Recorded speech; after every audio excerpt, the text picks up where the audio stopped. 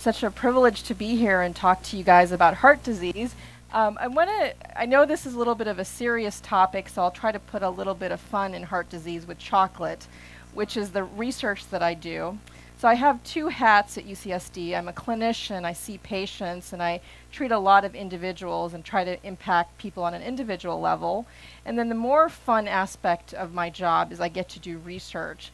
And what I love about research is if you have some great findings, you can really impact people at a much broader level. So I'm going to present both of those aspects of my life, and I think you'll see how they merge by the time I get to the end of the presentation. This is actually a coronary angiogram from one of my patients, and let me tell you the story about how I met him.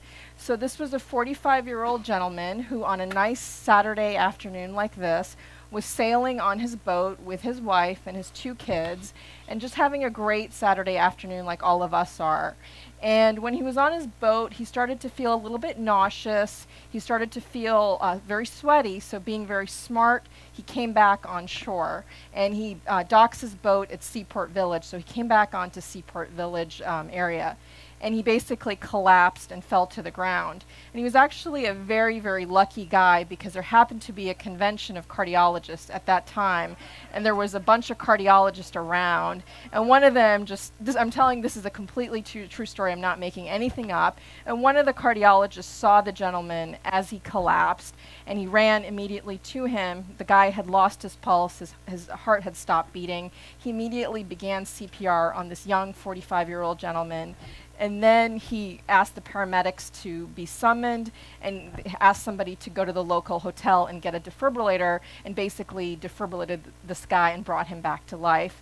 And then within 10 minutes, he was rushed to the emergency room at UCSD where I met him.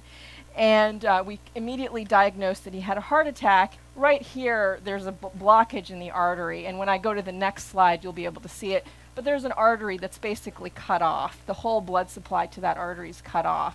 And that's why he basically died and was resuscitated and brought back to life. So when I go to the next slide, you can see that we were able to basically open up that artery and provide blood flow to the rest of the heart. It's a pretty big artery. And so a lot of my colleagues would say, this is great. This is the wonders of modern medicine. We can bring people back to life. We can put stents in them and save their lives. And I actually am very sad about this case because I should have met this guy 5 years before he had his heart attack and said, you know, let's focus on prevention. Let's get you more active. What's your cholesterol? What's your blood pressure? So that he never ended up in this scenario. He actually did really well. He was in the hospital for a week, and he didn't have any neurologic damage. He was unconscious for 10 minutes, and there was continuous CPR. So despite all that, he's doing really well. He's went back to work.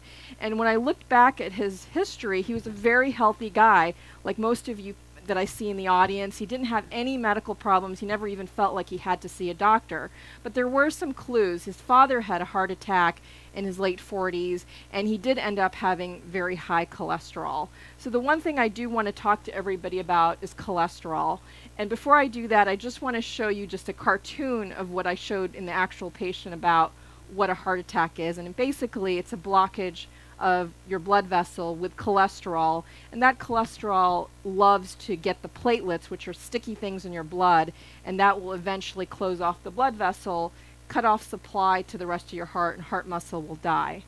And this is just another cartoon showing what cholesterol is. So there's good cholesterol and bad cholesterol, and most of you probably have heard about that. And just to make things simple, good cholesterol carries the bad cholesterol away. And then bad cholesterol is what actually sticks to the blood vessels and makes it easy for the platelets, which are the sticky things in your blood, come and accumulate there, eventually leading to a heart attack. And this is just another cartoon showing what happens when cholesterol accumulates in your blood vessel. So just in terms of what we can prevent, simple things like just being more active, doing as rigorous physical exercise as you can, high blood pressure, diabetes, those are all things that everybody knows about that we can prevent. And of course, eating better so you can get better cholesterol. but there's a lot of things that you can't do. You can't change the family that you're born into, and you can't change the fact that we all age. And so these are things that are very important in terms of your risk for heart attacks, because there's plenty of people that I've seen that are extremely fit, that do everything right, and that still end up with a heart attack, and that's because of genetics. And as we do more and more research, we're understanding how the genetics are contributing to heart disease. And so just to kind of give you guys some numbers to remember is total cholesterol. The number that we aim for is less than 200. That's the guidelines that are set in by our various societies in Western medicine. And I want to touch back on that point. And then the other cholesterol that we as cardiologists focus on is the bad cholesterol. And the reason we look at the bad cholesterol so carefully is because there's been study after study in hundreds and thousands of patients that shows that if you bring that bad cholesterol number down, that you will substantially reduce somebody's risk of having a heart attack. So that patient that I told you about, his bad cholesterol was about 180. So that put him at a very high risk for having a heart attack. And so I am very interested in non-Western medicine and how other cultures approach the same problems that we do. And so one of the things that's very interesting is if you look at more primitive cultures like the Pygmies, if you look at their cholesterol as a whole, it's about 100 points lower than our cholesterol. We in Western civilization, because of our diet, we eat very processed foods, high fructose corn syrup, our cholesterol on average is about 100 points higher. And as we get more and more insight to cholesterol, we're realizing the lower the better, and we really should be trying to have a cholesterol like the Pygmies and other hunter-gatherer cultures.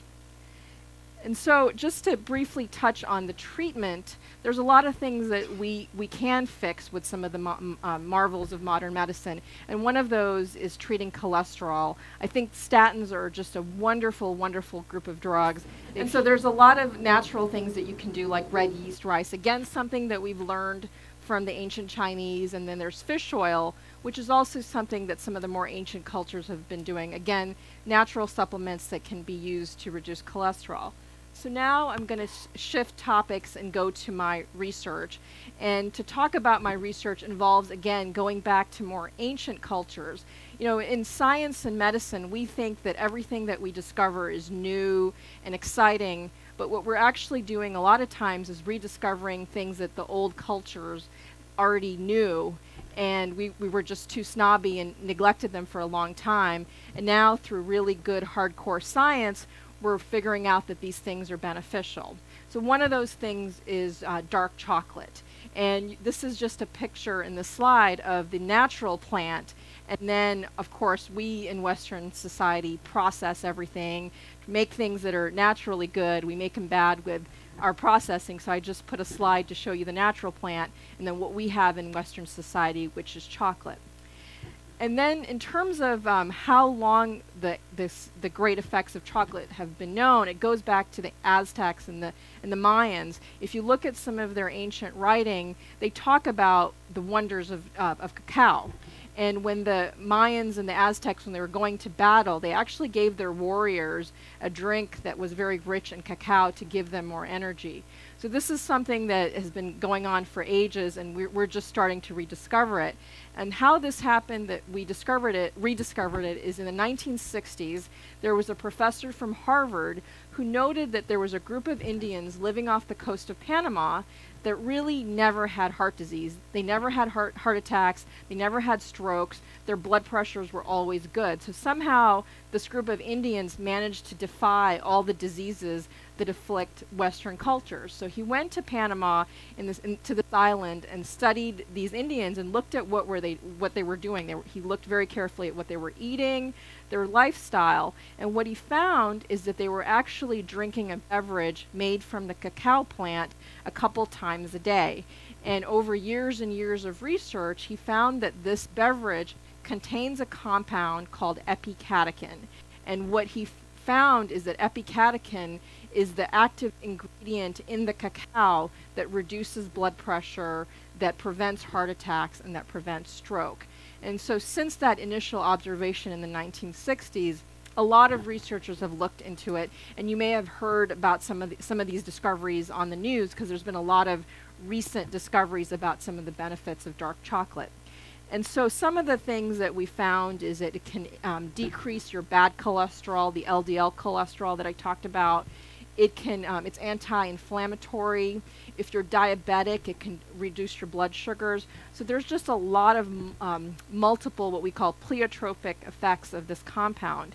So what my colleagues and I at UCSD have done is we wanted to look at this compound in the setting of people who are having heart attacks, like that very first patient that I showed. Of course, with any research, you can't start with a human, you have to start with the animal first. And so we did a study where we took rats and we gave the rats a heart attack. And as the rats were having a heart attack, we gave them this compound in the dark chocolate. The white area is the area of the heart that's dying. And you can see in the animal that did not get the compound, there's a much bigger white area. And then in the animal that got the compound, there's a much smaller area. So we found that this compound in chocolate is very protective, and we're doing a lot more research studies. I have a clinical trial in process where I've given a dark chocolate that's very enriched with this compound to patients who have diabetes and who have heart failure. And very interestingly, like the Aztecs and the Mayans, all of these patients tell me that they have so much more energy. So, so some of these patients are in their 60s and 70s, and they said, oh, I can walk a block before I started your study, and after I started your study, I can walk. So it's just interesting when you go back to the history in modern day, how there's so many parallels. One of the problems with chocolate, as we all know, is it has calories. It has sugar, so it's really not an ideal way to administer something that's so beneficial. So one of the things that my colleagues and I are working on with all of our research is to eventually develop a pill that you can take, like you take an aspirin, to prevent the heart attack. And so going back to that original patient, if he had taken something like this, I might not have met him on that Saturday where we had to rush him to the hospital and open up that blocked artery. I gave you some good insight into LDL cholesterol, and all of you should take a dark chocolate bar if you can. Thanks.